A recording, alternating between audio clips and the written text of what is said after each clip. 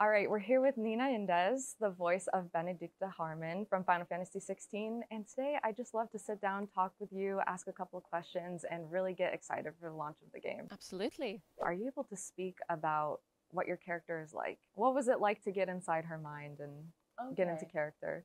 The thing with video games, very often it's very strict NDAs, and even us, the voice actors, are being given very little information about the game. So for a long time, I actually didn't know what game I was recording until in the session they were like, this is Final Fantasy, by the way. And I was like, oh really? No, I actually didn't know that. But before I started, I was given some background information about Benedikta, and this is the stuff that I probably can't dive too much into because it might be spoilers, but her background and her history is so incredible, everything that she's been through. So it was really fun and interesting to dive into her world as much as I'm trying to, act her as authentically as possible and draw upon my own experiences. I don't live in a fantasy world, so a lot of my own imagination had to kind of come into play as well. Look what we have here, boys. An Imperial bearer. Good. I was getting bored. Kind of going off of that, without going into spoilers, of course, could you speak about one of the most challenging times that you had recording as Benedikta? One of the most challenging times. I mean, there were a lot of challenging times. I think her arc is so... Yeah, it's difficult to wrap your brain around what she goes through. So the thing for me is I find the very heightened and emotional scenes quite easy, which, very often it's the opposite for actors. Like, it's tough to get those emotions out. But for me, it's the opposite. For me, I find it quite easy to dive into the very kind of impactful emotional scenes. But what's tougher for me is like the very mundane, like normal dialogue that has all the names, all of the kind of specific information that needs to come across. To me, that's harder, actually. So I think just some of her lengthy dialogue was probably, those were the most challenging sessions for me. I know that you talked about the fact that throughout the audition process, you didn't really know what game you were getting the role for, but can you speak about what the process was like for you for auditioning? How did you come to find out about the role and stuff like that? Yeah. I remember my audition so fondly.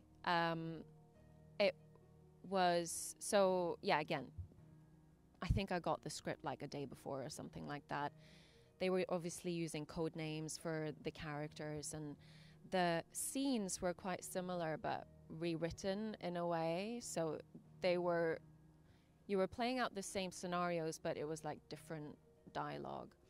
And I just didn't know what to expect. Walked into the room, and I think one of the first scenes I had to do was like a very impactful kind of emotional scene. I was like, well, here we go. Let's just go for it. And I had so much fun. I felt like I immediately connected with her. This was actually so funny. This was the first audition I got an applause for when I finished. Yeah. It's like usually you go into the room and they're like, okay, thank you for coming, bye. But this time it was like, it was such an amazing energy in the room. And so I remember walking out feeling quite good. I was like, yeah, I think it went well. But yeah, the audition process was amazing, and it was amazing after that as well. Was there any time throughout the recording process where you were given an opportunity to kind of improvise? Yeah, but I didn't feel the need to improvise that much with this. I think the scripts are so well written, and they're also written in a way that allows you to explore as an actor. So there was never one way of delivering a line or delivering a scene. So in a way, I felt like I could improvise, but with different deliveries of the scene. I actually didn't want to improvise lines or change things because it just didn't need it. And I just felt connected to the script that I was given. Was there at any point in time recording as Benedikta that you felt like you related to her? Oh yeah, many times. I think I try to relate to everything that she goes through. You know, even when she's summoning Garuda powers, like, of course, I can't really, in real life, I can't relate to that. Yeah. But there's always something that I can draw upon from my experience in life and also just my imagination. I always want to be able to give the most authentic performance.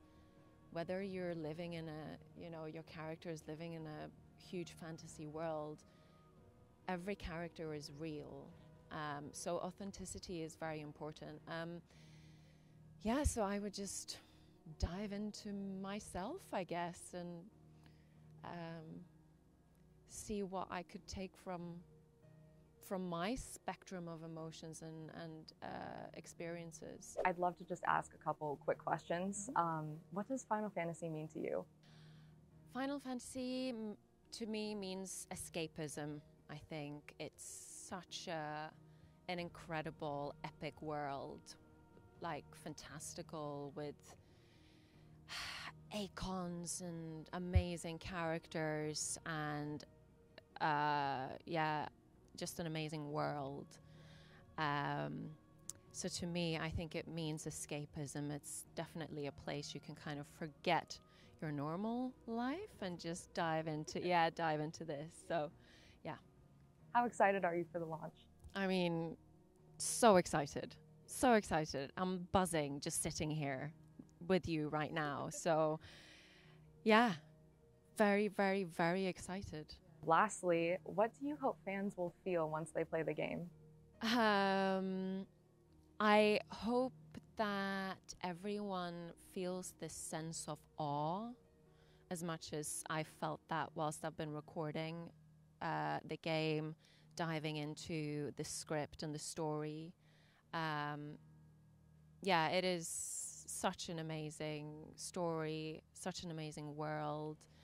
I was, struck with awe all the time as I was exploring things and with my character. So I hope that people have this sense of awe when they play it. Thank you so much for taking the time today. We're really excited about the game, and I hope you enjoy the rest of your media tour. Thank you so much. Thank you so much for having me.